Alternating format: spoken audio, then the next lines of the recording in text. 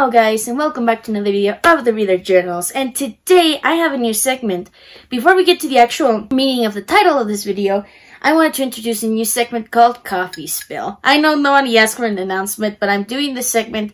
It's like small spoiler-free reviews of books that I've read. No spoilers, so if you're interested in reading any of these books, if any of my Coffee Spill reviews catches your attention, you'll be able to watch it from start to finish, no spoilers. Just me giving you guys an overview of a story if you're ever interested, which is why I have my cup of coffee here. Yes. We're gonna need coffee for this one. So the reason for the title is because in this book, there's a few interesting blurbs in the cover and in the back side of the book that I think deserve to be read. So let's read. It says, "Better than the Hunger Games. This book will blow you away," by MTV's Hollywood Crush. I honestly doubt I could believe anything like MTV. Honestly, I don't even know if I believe that. But in the back, there's so much more interesting. It says, "Blood Red Road is an eerie, adventurous, dystopian fantasy." I just spoiled what the book is about, but whatever. "On par with Susan Collins' The Hunger Games and Paolo Gassilup." I'm gonna butcher your name. I'm sorry, Paolo. "Shipbreaker" by LA Times. And then that one by Publishers Weekly, which says, "A natural for Hunger Games fans." Yeah. Convinced me enough to title it this way, which is why after I read The Hunger Games, which we're gonna get a review for that one, I just want to do a different review for The Hunger Games. I don't want to write a review just yet. I want to do a coffee spill for it, because I think a lot of people have already read The Hunger Games. But yeah, after The Hunger Games, I picked up reading the first book in the Dustland series by Moira Young, Blood Red Road. It's called Blood Red Road, okay, so don't get it wrong. So yeah, this book, I think, came around the same time as Hunger Games, so it was kind of in the popular scheme of things. My sister bought it. She'd never read it, but I was like, okay, since it is being compared to The Hunger Games, I guess, from the blurbs on the cover, I thought, why not read it? Let's read it, let's kind of review it. And it's nothing like The Hunger Games. Right off the bat, it's just more adventuristic than actually dystopian in like the Hunger Games sense. Hunger Games is more of the dystopian type of book because it has the society versus character perspective. Like, it's Katniss against the Capitol. But Dustlands is nothing about society versus characters. More like, I don't know. Like, I would say it's villain against character, but then there's a lot of other factors that they're going to play, like maybe nature. But I wouldn't necessarily put that into fate. I would say it's more like character versus group versus character. Nothing like society versus character, because that's more massive. It's like Capitol versus Katniss. But in this case, is one character against a small group of bad characters. So what is this first book about? So this book surrounds the character Saba.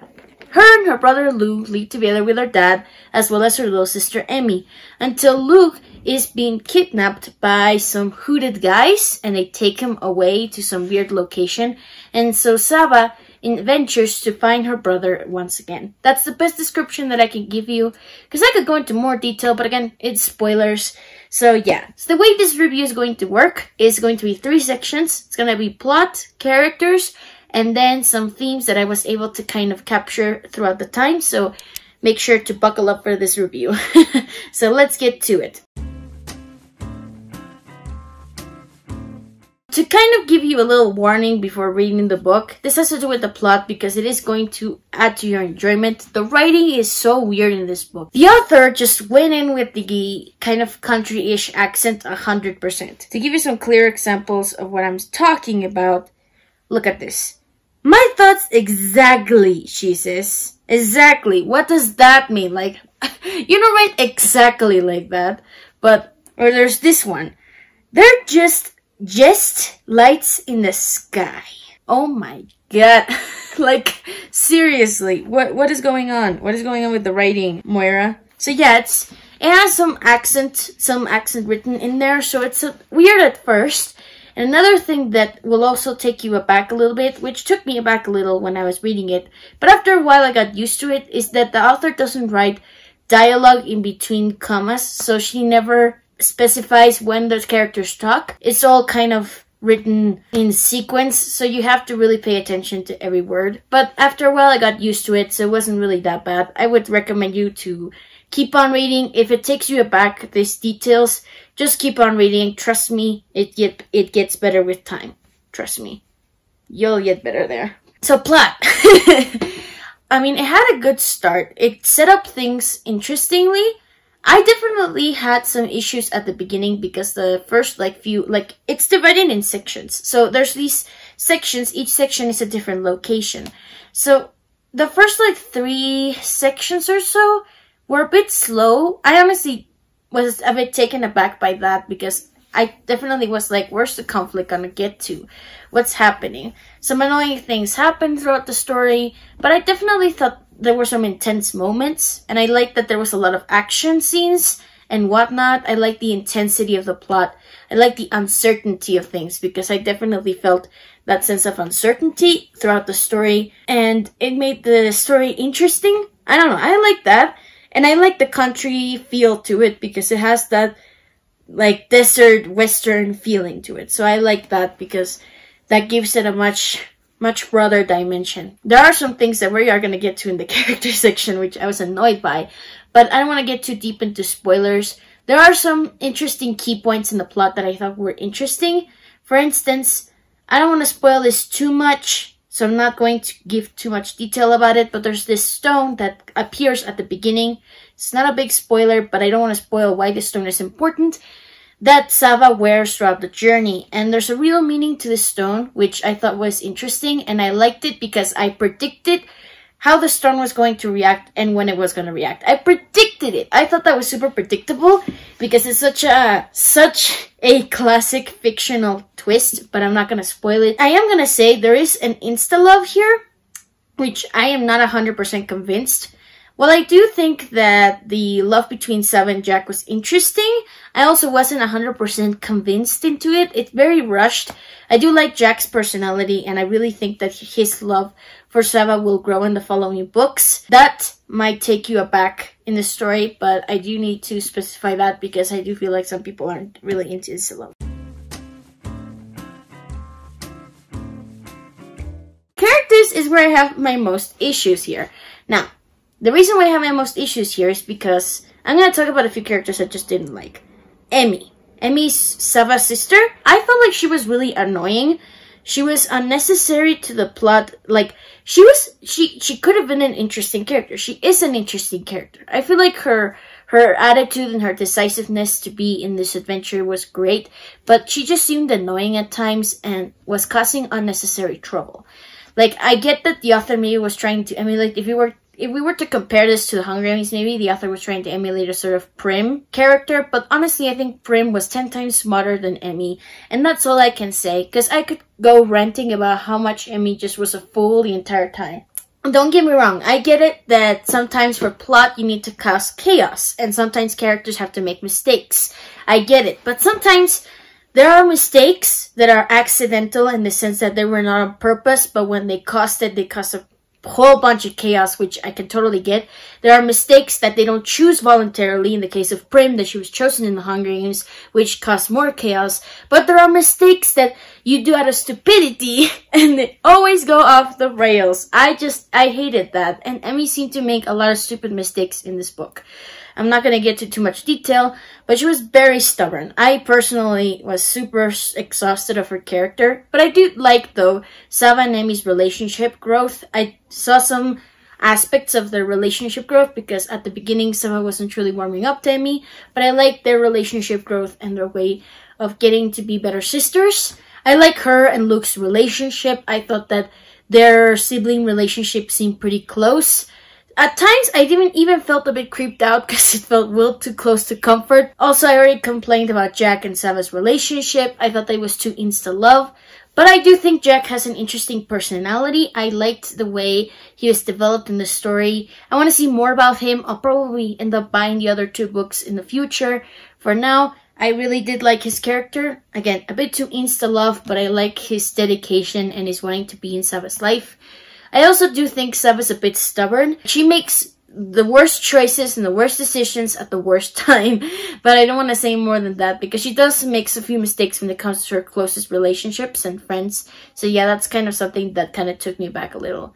I do like, though, the Free Hawks. That was an interesting add to the story. I like those characters a lot. I definitely felt some weird vibes. I don't know why. Kind of gay vibes between the Free Hawks, but again, that was never truly developed, so I guess maybe that wasn't the author's intention in the first place. Maybe Sava's bisexual, who knows. Anyways, whatever. That's not explicitly said in the story. And yeah, overall, I thought that the characters were interesting. I liked the villains. The villains were definitely evil as hell. I like Mercy. I also felt like her character was a bit useless, but I do like her because she had some information that is important to the story. And yeah, the villains were evil as hell, and there's a lot of really sick plot twists in the story. But yeah, it gets violent really quick. So personally, the way I see it, the best themes that I was able to kind of catch is all on Sava's point of view or perspective. Sava is the main character in the story. She's the one that holds the entire plot together. She's the one that goes through the entire journey. And I feel like the main theme here is Sava always locked herself from actually feeling loved or appreciated in her life. She always prioritized her family first, which there's nothing wrong with that. Prioritizing your family is important, but I also feel like Sava definitely took away the opportunity to find someone else in her life to be with her. This is not a spoiler. This is just like a perspective of like, she was so focused, and it's okay to be focused on a goal, but I feel like at times her goal was so centered that she forgot to have people in her life, to open up her heart, to talk about her trauma and what she was going through, because at times she struggled a lot to think that maybe her brother was hurt or dead. She had a lot of horrible thoughts about what they were doing to him, and this entire journey, her main goal and focus was to find him, and she was so decided that at times she just pulled any person that came close to her heart away. She wasn't willing to let people in. She was just like, this is just a one-side thing and that's it. But I like that as the story progresses, she learns to open up and learns to let her other people in and help her find her brother, and opens up about her trauma and what she's going through and about how she's feeling about the situation. Because I feel like that's something that is hard to speak about with anyone, but I do feel like I appreciate that. Again, there's a lot of rushed details in this book, but yeah, that's something that I appreciate. I think that's the major thing that I was able to get from this book, is Sava's decisiveness to her goals, but being able to open up and let other people help her. Because I feel like that's something that should be learned in all of our lives. We should always not close ourselves completely. Like, it's okay to have decisive goals. If you can have some extra help, open up yourself. There's nothing wrong with opening up yourself to help, or to anyone to help you.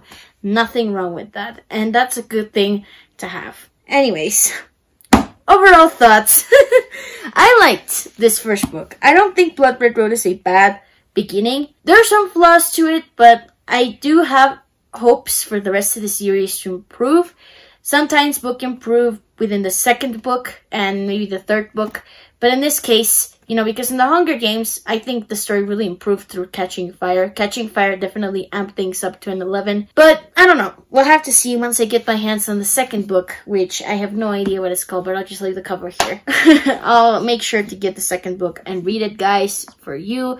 And I'll review the rest of the series if I do get myself to do it. Otherwise, I'll just do it in years later. Anyways, thank you so much for watching this video. Please make sure to give it a thumbs up and make sure to subscribe for more coffee spill reviews. I haven't drank anything. Yeah. So yeah, for more coffee spill reviews, if you want to see more of these, make sure to leave some recommendations in the comment section, which I don't know if I'll get to, because to be honest, it's a really hard ball for me to kind of go into. But if you want to recommend me any books that you would want me to coffee spill, then make sure to leave it in the comment section below. And I'll see you soon for a new video. Bye!